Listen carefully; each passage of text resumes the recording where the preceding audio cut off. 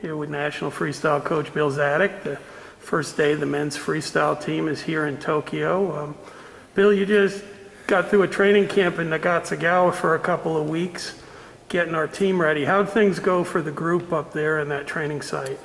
We had a really good camp in Nagasagawa. Our hosts there, Mr. Murayama, the Hana Sarasa Hotel, and all the people were just really hospitable, and you hear that the Japanese culture is very hospitable, and a lot of respect permeates their culture. But man, they just couldn't have done any more to make it a great environment for us. We were very isolated, had a great hotel, great facilities that we were training with, and it just allowed our athletes to focus and take care of business that we needed to take care of. And they all looked really sharp, and I think we got a lot out of the training camp.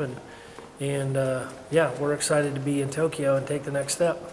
Now, you've got a couple of days before you guys step on the mat, but obviously each guy's got their own individual plan right now, right? Working with you as a national coach and their personal coaches and taking advantage of all the different resources. Is it a kind of time where you're able to see little things that you can work on, or is it just let's get through to the weigh-in? You know, at this point, we've kind of done all the minor adjustments and the refinements, and that's really what the last couple of weeks and month were about. And now it's just really sharpening. It's, you know, keep your body feeling great, keep your mind feeling great. You know, do whatever you need to do to adjust your weight and get to the scale right now.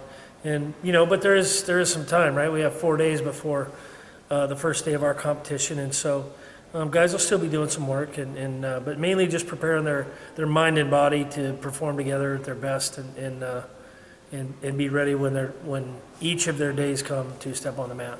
Hey, you've got to be excited about the group of 5 athletes that we have wrestling and freestyle. A mix of not just experience, but also some really young talent. Talk about this group overall, what kind of capabilities they have, and just as a coach, what impresses you about the men you're going to be sending into battle? Yeah, all of them great athletes, great competitors. They've all been very successful. 4 of the 5 have senior medals in this quad.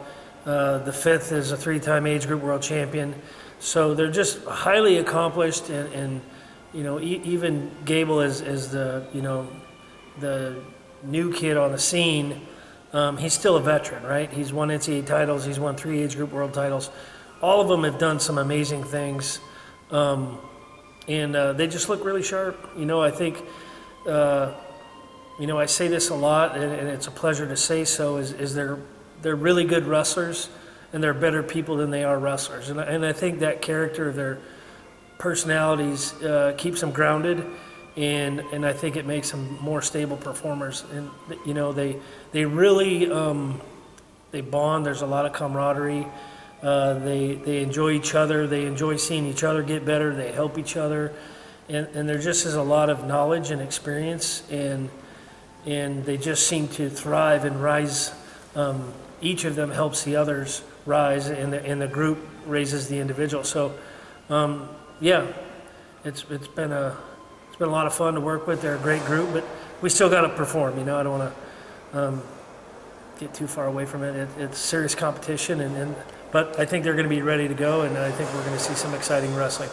The one thing that's similar to Rio is that Kyle Snyder's at the end again, right? Yeah. I mean, he won the gold medal. He was the last match at the Olympics down in Rio, and he's in the last day of wrestling here. Mm-hmm. Obviously, you know, he's a proven performer, but he's got some things he wants to turn back around from the last season or so, right? Yeah, for sure.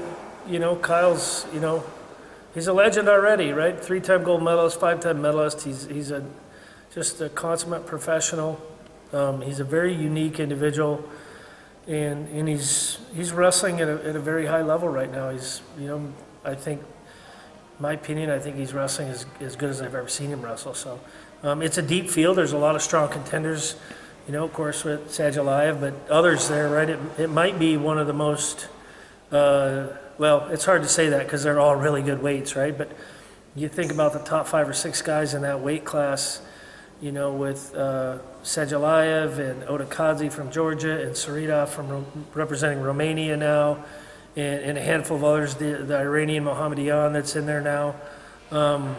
There's a lot of really good guys, but Kyle seems to always just step up. He gets excited when the lights turn on, and I think he's, I'm excited for him and excited for his opportunity. I think he's really excited too. Now you got two world champs who've done so much but haven't been to the Olympics, in Taylor and Dake. These guys, although it's their first Olympics, it's not their first rodeo at the highest level. Same can be said, right? They're veterans. They've performed on the highest stages with the most pressure. In some of the bouts that they've wrestled each other even, and now they're just as close as friends as you can imagine. They room together the whole training camp. They've been training partners. They've helped each other a lot, and they're coming here very determined, very prepared, and excited to get out there and give it their shot.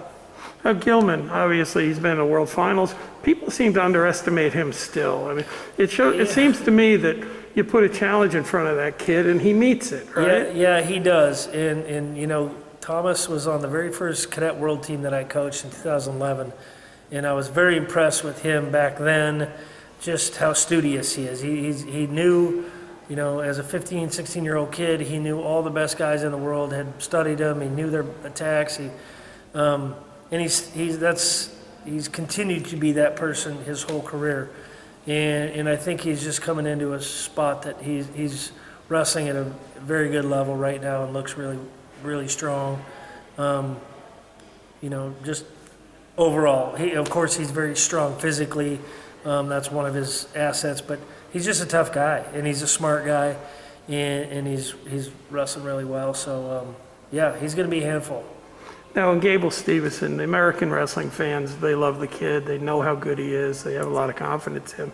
What about the rest of the world? Do they know what they're going to get when they have him in their draw? Yeah, I think so. I think they have a general idea of what they're going to get. But as we saw in the college season and through the trials process in our summer, is in the last couple of years, Gable's made some jumps, right? He was a very good wrestler before, but he's made some physical jumps and some mental jumps where he's just at a new level now, and he's has been looking really good. And so we'll see. He's like I said, 3-time age group world champion. He's been very exciting in those major events and performed well. And so he's a gamer. He likes the show, right? A lot of things he's talking about in his life that are coming at him, and he likes that kind of excitement and energy, and I think he's going to bring that to his competition.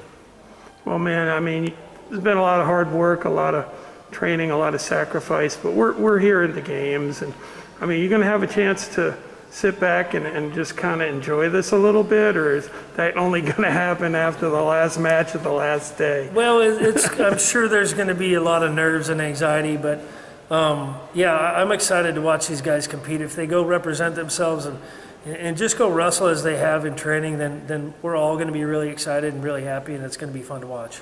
Awesome. Well, thanks so much for your time, Coach. Look forward to seeing you and the men out on the mat soon. Thanks a lot, Gary. Appreciate it. Be well.